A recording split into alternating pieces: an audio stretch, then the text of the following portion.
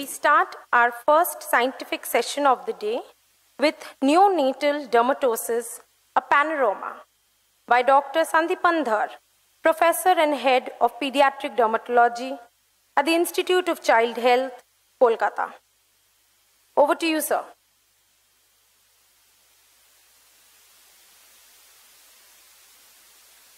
Thank you very much, Arpita. Good afternoon, dear colleagues and friends. I'm going to start with neonatal dermatosis, a panorama. Basically, this presentation is made keeping in mind that golden saying that a picture speaks 1,000 words. So it will be basically an atlas of neonatal dermatosis. I'm sure that all of you will, enjoy it. In between, I might, make it a little bit interactive, but I won't, wait for much because the time is limited, as this particular thing is very scary for me, and I give a lot of respect to this. So I shall be as brief as possible. It will be all photographs. Very important thing is that skin of a baby is much different from the adults. In a way that most important thing for all practical purpose for therapy for neonatal dermatosis or pediatric dermatosis is that when you are applying something, please do remember that the body surface area has a much higher in compared to weight. So unit area of absorption is much more than the adult. So particularly for corticosteroid containing preparations. And diaper area is an area under occlusion, a lot of absorption from there occurs. For diaper dermatitis, you should be careful about using corticosteroids. Now some of the physiological skin changes, as you can see here. Where is the pathology? Or the diagnosis? Yes? Suckling blisters. Excellent. Who said that? Oh, excellent. So this is suckling blister. The pathology is here, and it occurs internatally, but it presents in neonatal age. And not only the lips, you can see suckling blisters over the knuckles, you can see it over the wrist, you can see over the elbow, you can see it over the knee, over the ankle. So all the places suckling blisters you can see. So only thing, all these neonatal physiological changes, most important thing is the reassurance of the parents, and for us, the dermatologists, particularly pediatric dermatologists, is reassuring the parents as well as reassuring the pediatrician colleagues also at times. What is this? Neonatal acne. Excellent. So this is neonatal acne because of the maternal androgen hormone inside the baby, which takes some time, 4 to 6 weeks, to completely get metabolized in the system. So that 4 to 6 weeks, you have to just counsel the parents.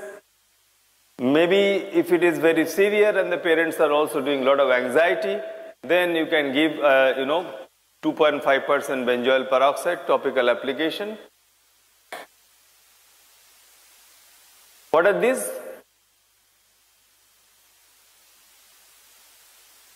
Anyone? Yes, milia. Neonatal milia.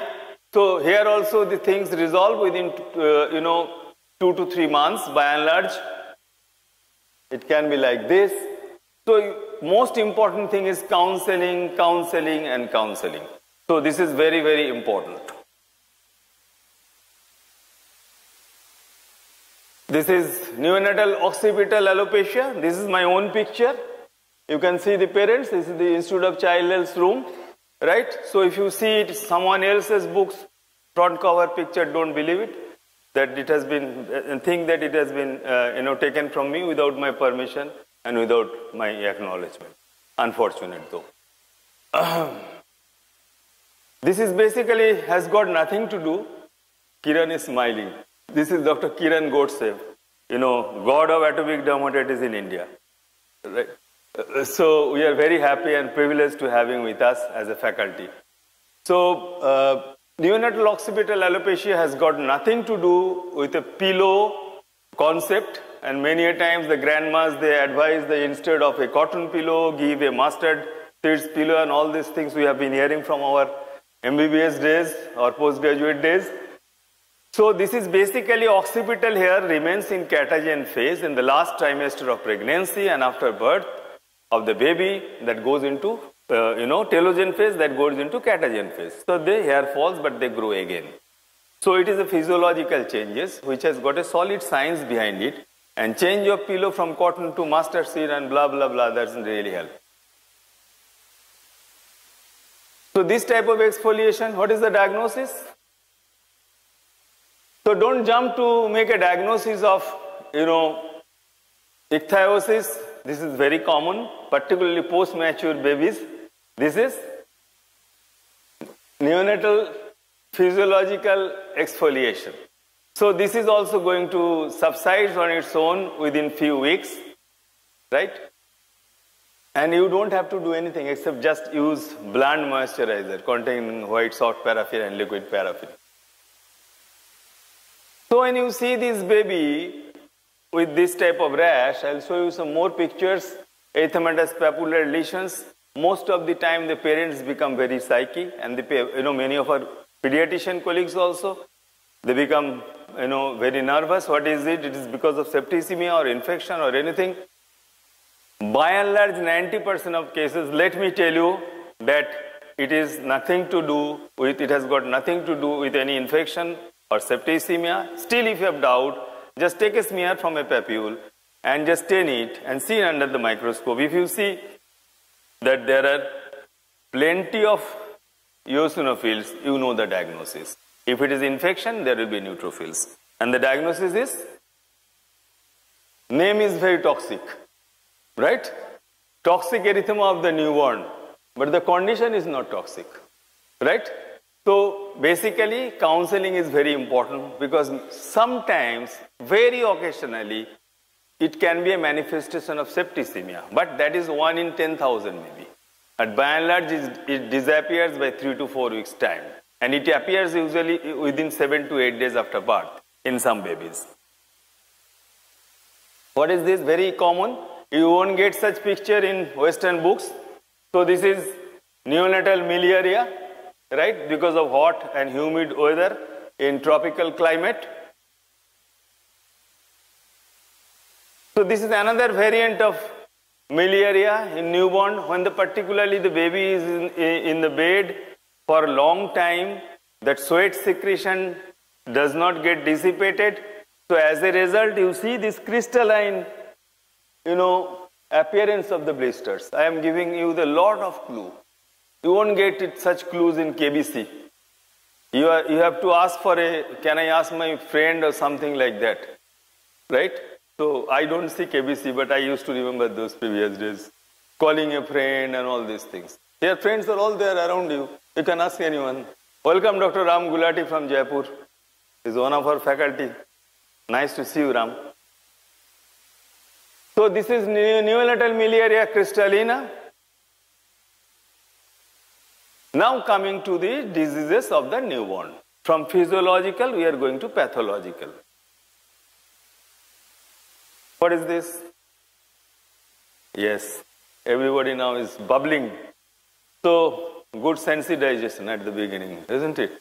So, people know more pathological conditions than physiological things. That is very important, to know physiological things, so that you can make a clear demarcation margin. So, this is you can see nice, erythematous polypoidal mass in the umbilicus. This is known as umbilical polyp.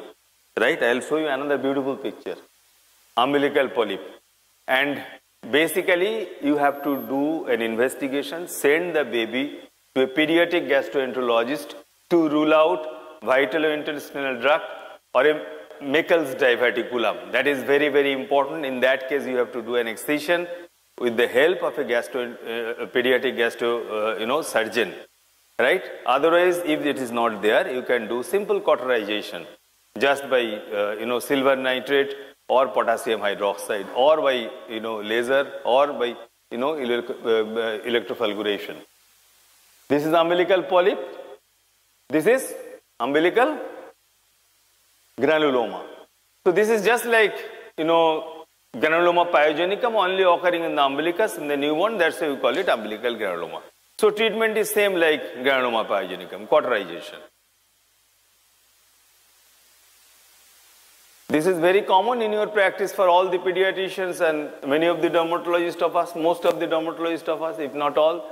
We see such cases very often that, the baby has got this type of presentation as well as hypopigmentation, as you can see here. So this is infantile seborrheic dermatitis, and in our skin of color, it presents with hypopigmentation like this. You see erythema and which subsides and leaves behind hypopigmentation. This type of hypopigmentation. Parents often, particularly the mother, they become, very much anxious. You have to do a lot of counseling. They look, this is not vitiligo. That is one single thing they want to know. Whether doctor, this is vitiligo or not. Right? So you have to tell them, look, it is not vitiligo. You can be rest assured. So this is intertrigo.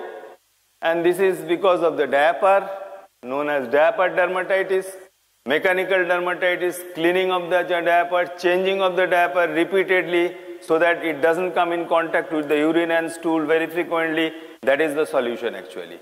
Now there are super absorbent diaper which holds huge amount of urine and stool for long period of time. That type of advantage actually being very advantageous for the working mother nowadays.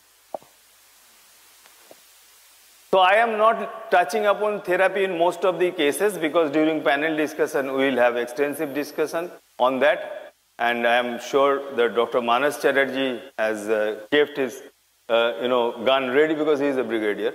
So gun ready, loaded with questions. Okay. So this is not original gun though. Don't. So this is a baby presenting with this type of lesions. Whenever you have any doubt in a newborn or a small baby, for the diagnosis, search in one place, which in adult you don't get, umbilicus. Look at the umbilicus, right? So, this type of, clustering of the lesions over the umbilicus occurs in a condition. Not only that, over the soles also, this type of vesicular lesions only occurs in newborn. What is the diagnosis? Baby cannot scratch, but the others are scratching. Neonatal scabies. Excellent. So you have to look at the umbilicus. There is a famous quote, my very favorite quotable quotes. If you ever tend to forget your mother, look at your umbilicus. So here you have to look at the umbilicus for making a diagnosis. Now, whenever you see colonization of the newborn skin by coagulase negative staphylococci, the staphylococcal epidermidis, that is normal. But the moment you see Staph aureus, be careful that it has probably come either from the mother or from the nursing lady. That leads to infection. And this infection is known as impetigo bullosa. You can see a pus-filled blister. Yellow color suggests pus. And impetigo bullosa, when ruptures or otherwise, impetigo can present like crusted lesion like this, which is known as impetigo contagiosa.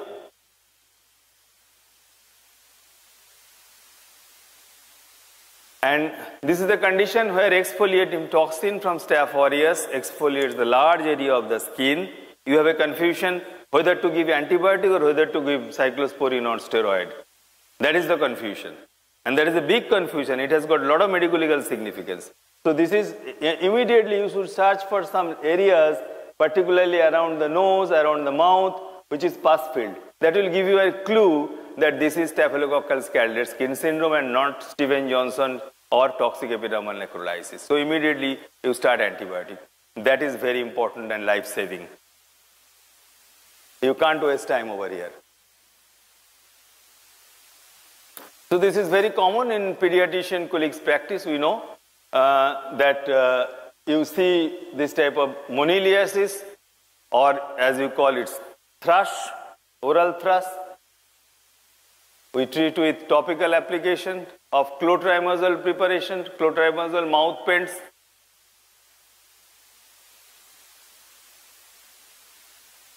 Such hypopigmented lesions, whenever you see in newborn, what diagnosis you make? Look at the morphology. Doesn't it appear a little bit elevated, scaly?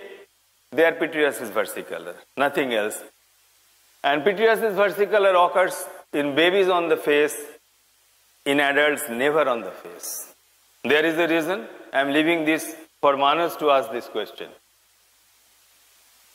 So nowadays in our Institute of Child Health, we have been seeing lots of such cases. Babies being brought with this type of glazed erythema over the palms and soles. Baby is febrile. What is the diagnosis? We ask two questions. Whether VDRL and HIV have been done in the baby and as well as the parents. It is congenital syphilis. Unfortunately, because of the rise of this, HIV cases over last 1.5 decade or a little more, we have been seeing a lot of cases of congenital syphilis. What we used to believe 10 years ago, that this is an entity which remains in the textbook. We never see this. So this is another case which is very interesting, where you see this baby was admitted in our Institute of Child Health, with this type of lesions, hepatosplenomegaly, high fever. Any diagnosis? This is neonatal toxoplasmosis. Actually, it was diagnosed, but you can see in any of the torch infections. And these are called blueberry muffin lesions. These are extramedullary erythropoiesis. 7 days old baby with this type of lesions. Any diagnosis? This is purpura fulminans, as you can see here. Fresh frozen plasma is to be given because we don't get, protein C or protein S. Even if we get it, is very costly. This baby was admitted in our institute with these lesions, high fever and pneumonitis. And that was my probably first week in Institute of Child Health. And the baby has already received 6 days of antibiotic. There was no remission of fever, neither pneumonia. And when I said this is generalized primary herpes in babies, nobody accepted that. I showed them the Jang smear. Then the baby was put on acyclovir. The baby recovered. The fever subsided in 2 days' time. Skin lesion subsided in 7 days' time. From that day, I was installed as a pediatric dermatologist in Institute of Child Health.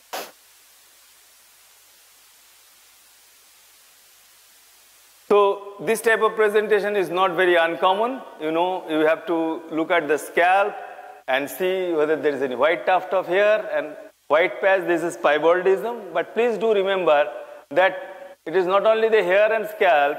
Piebaldism can be there on the other parts of the body also. This is not very uncommon in our practice. Baby presenting with these bullous lesions, and there is total destruction of the nails, anonychia. And because the baby was born by the forceps delivery, you can see the blisters over the areas where forceps has touched. You can make the diagnosis. What is that? Epidermolysis bullosa. So, most of you have seen a melanocytic nevus in a 5-6-year-old child. However, how many of you have seen, and in a newborn, how does a melanocytic nevus look like? Just have an impression in your mind. Later on, it becomes like this. It's not exactly newborn. This type of hair loss over the scalp, completely bald area, present since birth. What is the diagnosis? Aplasia cutis congenita, and the single most important history you have to take from the mother, whether the mother was on anti-thyroid drugs, methimazole or carmimazole. That is a very important history. Mothers taking methimazole or carmimazole, they have a chance of delivering such babies almost in 60 to 70% of the case. This type of babies presenting with the membrane is collodion baby, and this is Harlequin fetus, Earlier, writing Harlequin fetus diagnosis was just like earlier, 33 decades ago, writing the HIV diagnosis, as if you were writing the death sentence of the patient. No, not now, because of advent of discovery of a particular drug that is called retinoid. Now 80% of the Harlequin babies are more or less they come back to their normal life. That is a big success story of dermatology practice. There are many such.